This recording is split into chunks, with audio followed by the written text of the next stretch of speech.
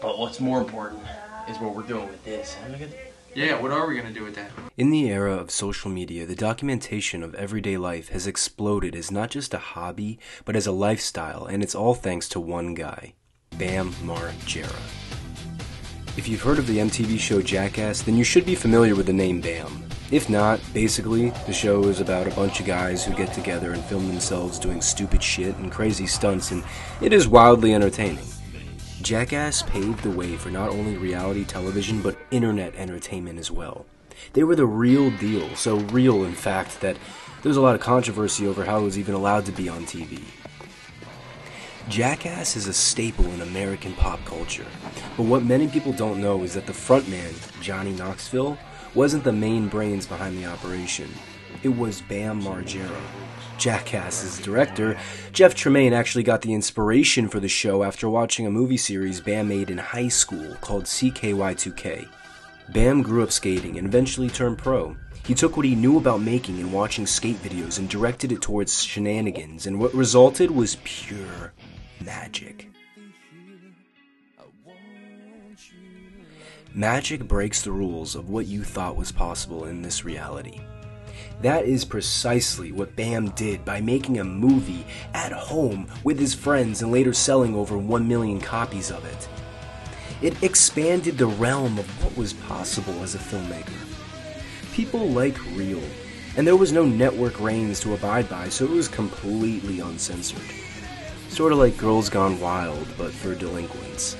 For instance, there's a scene where Bam's friend Rab runs at full speed while simultaneously taking a shit. I know things you never see. You never see someone taking a shit while running at full speed.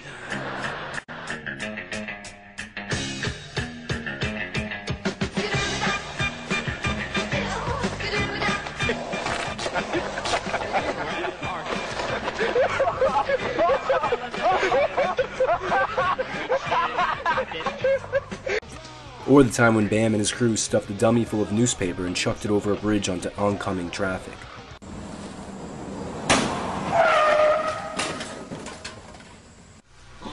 Here we go, here we go, here we go.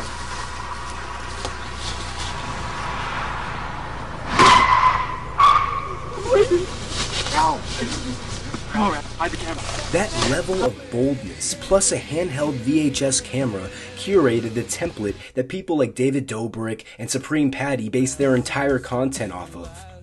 When you want to be distracted from the world, some watch fantasy movies with fire-breathing dragons. Others prefer a more realistic visual escape that isn't too far away from what they might see in their real life. Today, I'm gonna make everybody's day hell. Everything you see in Bam's early work couldn't be farther removed from Hollywood, but the entertainment value is still ever present. We all knew that one crazy-ass kid in high school who would do random shit to make people laugh. Bam and his friends were that crazy kid. He was just smart enough to film it.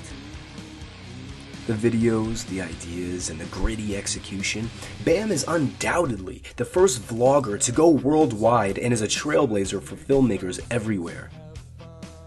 You gotta give people their flowers when they can still smell them. Like, how did I end up making that shit?